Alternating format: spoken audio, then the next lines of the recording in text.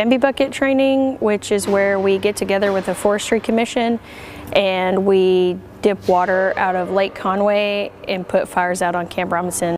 It's important for us to be able to work with them and train with them. That way we can communicate from air to ground and ground to air. Normally it's once a year or maybe twice a year. We're out when it starts to get warm and then at the end of the summer. It's a challenge. We talk to the pilots, hey, we need to scoot over left or right.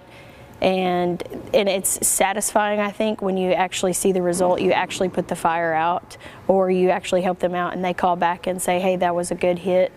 I think that's probably the most rewarding part of it, is knowing that you did a good job and that you helped somebody out. It's very fun to go out off post and dip water out of a lake. An environment that you may have not been in before, because that's real world training. So we may not be always dipping at a lake engineer here on camp. We may have to go find a remote pond or something to be faster at what we do. It's different. It's not something we do every single day, so it's nice to get out and get out of the normal. And it's still a sling load, which we do quite often training. We'll sling load several different things.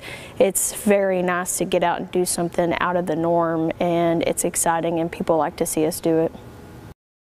As you can see, it's not as big as you'd think it is. It's roughly 5.5 feet tall, which is about the size of me. It holds 660 gallons when it's completely full. It's quite heavy.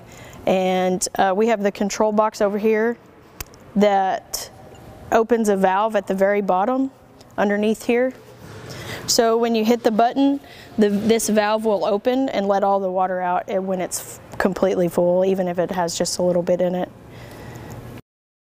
It can be difficult if the Bambi Bucket starts to swing, which is very easy. If you make small corrections very last minute, it will start to swing.